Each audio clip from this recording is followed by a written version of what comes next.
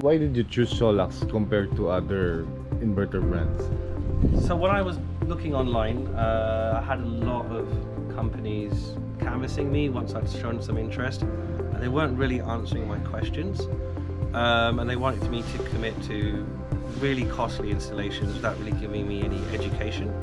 Or with SOLAX it was a very different experience. In fact, the representative from SOLAX came to my house, didn't put me under any pressure and really educated me on the buying process.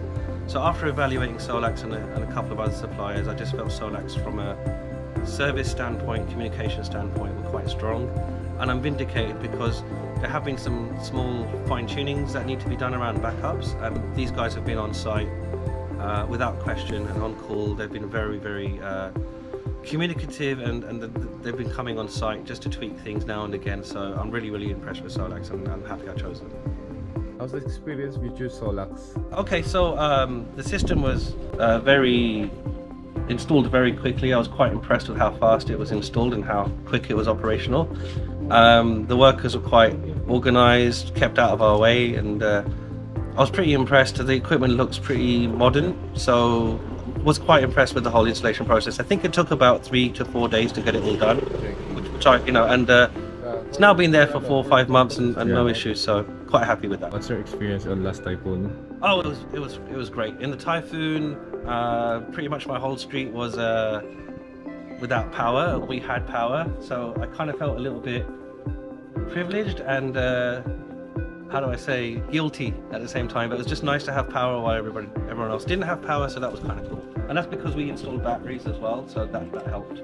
And also the upgrade already, that we have a 10 kilowatt system. Yes. How's your bill for an AEC? Up, I think 20,000. So we normally, our bills have been going up and up and up. It's no, if you have to look just online, just everyone's really not happy with the AEC charges, and that was one of my main motivations to put the system in.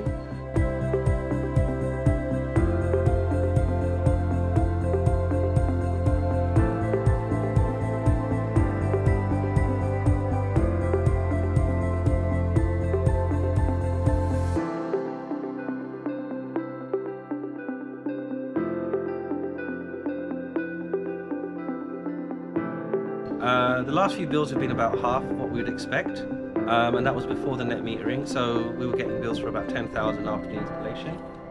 So I decided to add some more panels to see if we could get that down more, and at the same time we had net metering installed. So the current one day only.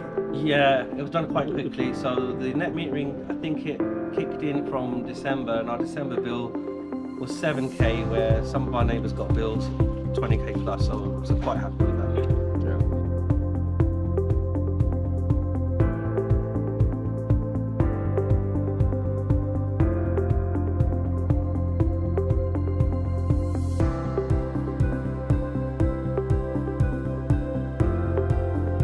Thank you very much, sir.